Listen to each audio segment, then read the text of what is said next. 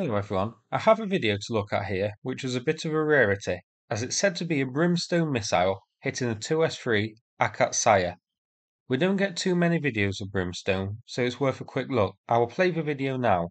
So it's a very short one here, but we get a nice lovely big boom as the Brimstone hits. Somehow, I don't think that's going to buff out. Before we check the geolocation, a screenshot. So on the screenshot here we can see the Brimstone looping in to hit its target.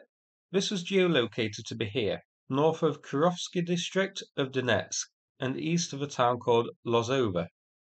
This is shown here on deep states to be around 10 kilometers from the front line. Here is the ground-launched version of Brimstone as used by Ukraine. Originally designed to be used from aircraft, it's been modified to launch from an improvised van-based launcher for a ground-to-ground role. The original Brimstone 1 has a range of about 12 kilometers from helicopters, so it would be less from a ground launcher. But the new Brimstone 2 that's been sent have a range of around 40 kilometers, again from helicopters, and again it would be less from a ground launcher. Given the near 10-kilometer range to the target, I would say this was Brimstone 2 in use.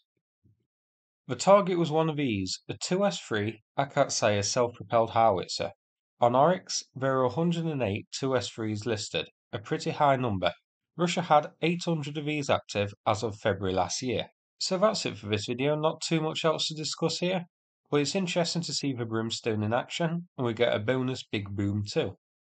If you found it interesting, please click like and subscribe, I'd appreciate it. Thanks again, and take care everybody.